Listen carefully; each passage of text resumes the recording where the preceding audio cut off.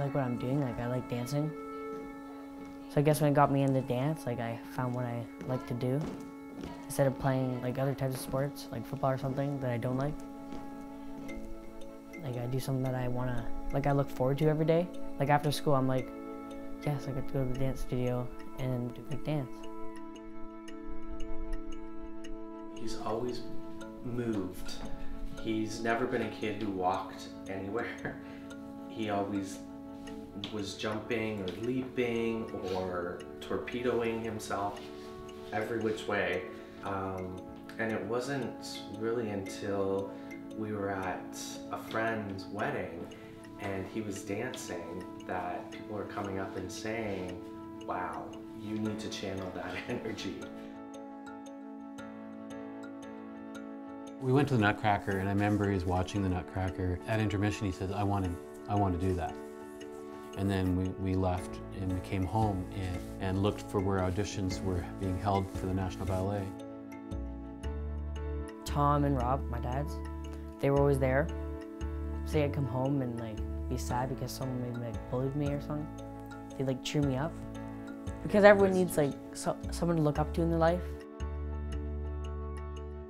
In elementary school they did. Like for the first couple of years they found out that I danced. I guess they made a joke of it or whatever. It made me like maybe not want to do it at the time. Because they like put me down or whatever. Something made me keep doing it. So then maybe when I'm older, like I can inspire like people that doesn't matter. You can still do what you like to do. He's got really good parent support, and that's really helpful. If he didn't have that support, he probably wouldn't have asked to even try to start doing it. We still gear kids towards soccer and football and boy things. For me, I have more and more boys auditioning, and it comes from kids like James who do it, talk about it, invite others to come up. So.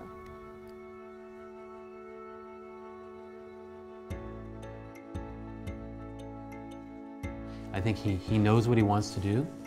And he's always talked about, since he's gotten into dance, he's always talked about doing dance, be it as owning his own studio or being a choreographer. It's his passion right now.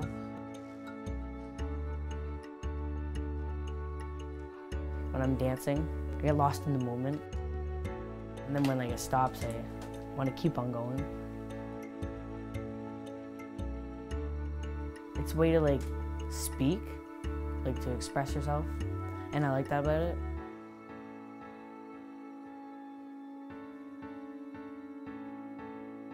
The boy who could dance.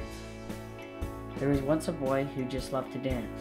From his dad and his papa, a class just by chance. He's off to the ballet, we couldn't be prouder. We'll cheer and applaud, no group could shout louder.